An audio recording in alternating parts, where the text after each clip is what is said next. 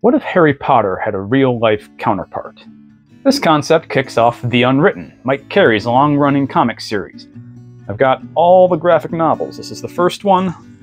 Those are the rest of them back here. Carey's been a big name in comics for a long time now, most notably creating and writing the series Lucifer, based on Neil Gaiman's Sandman interpretation of the biblical character. Of course, that is most well known as the TV series, which it was adapted into. The TV series and the comic have very little to do with each other. They share some names and a few concepts, but they're very, very, very different. The comic is a lot better. I highly recommend you read that.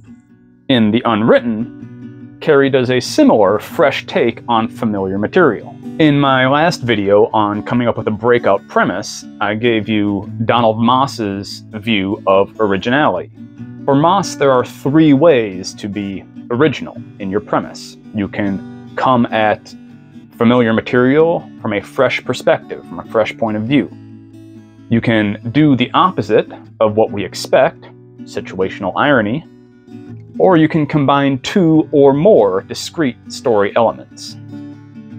Carey does all of that in crafting his premise for The Unwritten. First, he takes the idea of the boy wizard. We're all familiar with Harry Potter, right?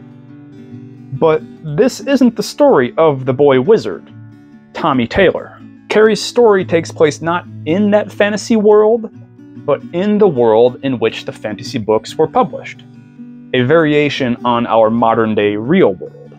In this imaginary real world, the Harry Potter books also exist, but the Tommy Taylor books dwarf them in popularity. They dwarf pretty much every book since the Bible.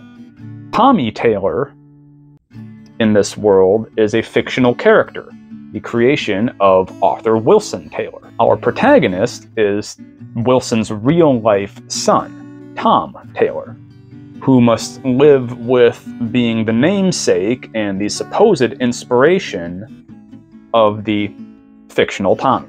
He also has to live with the knowledge that his father abandoned him and disappeared entirely from public life when Tom was only 10 years old.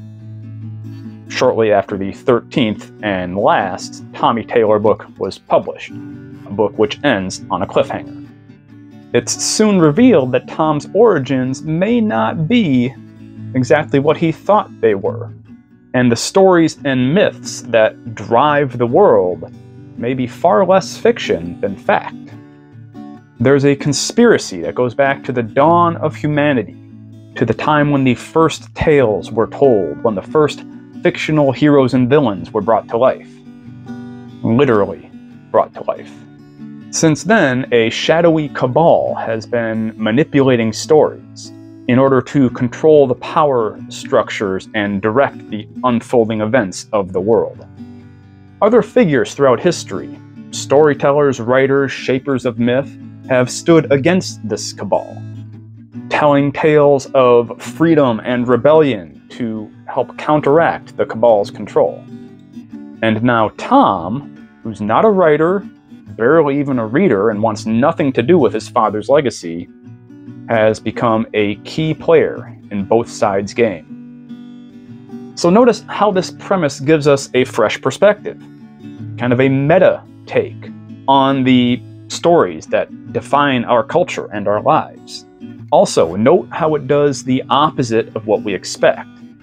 Instead of the fantasy hero taking up the mantle and discovering his true power in a magical world, we have an everyman hero in the everyday real world who doesn't want anything to do with being a hero and doesn't even believe in the magic and the forces that are now manipulating him, and has been dragged into the story against his will.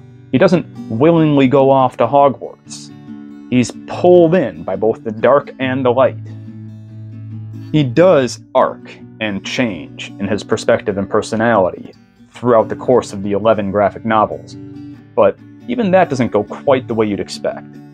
And then, of course, we have multiple disparate story elements being combined here.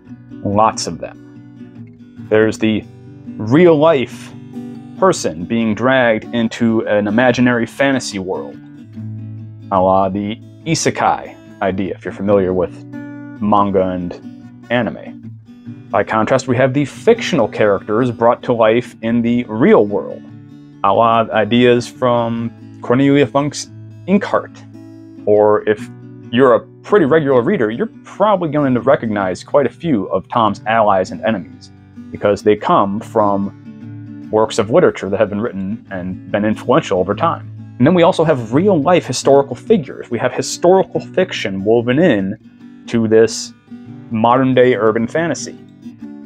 Now, the historical figures are mostly authors. The very first graphic novel features appearances from Oscar Wilde, from Mark Twain, and from, most importantly, Rudyard Kipling. And through flashbacks to their time, those figures exude an influence on the modern-day ongoing story. So this comic series has all the elements of a breakout premise, and as comics go, it did break out. It was very successful, if not on the same level as Harry Potter or even Lucifer. Still, it did well. It's a dark fantasy, it's an intriguing mystery, a tense thriller, a violent horror story, and an inspiring parable on the power of story to shape and change our lives. I highly recommend The Unwritten to anyone who likes good stories, and especially anyone who wants to write them. Thanks for watching all. I hope you take this recommendation to heart, and let me know what else you'd like to hear from me. Other works you'd like me to review, other writing lessons you'd like me to cover. Put them in the comments below, and like the video and subscribe to the channel, all that stuff. All the stuff I'm required to say, please do it, because I really do enjoy making these videos, but you know, I'm doing it for free right now, and it takes a lot of time and energy to write these scripts and film and edit, and I'm only good at some of those things. So, trying to get better, but I really appreciate all your guys' support. Hitting close to 250 subscribers right now, and growing, and I appreciate every single one of you. Till next time, good luck and good writing. Peace.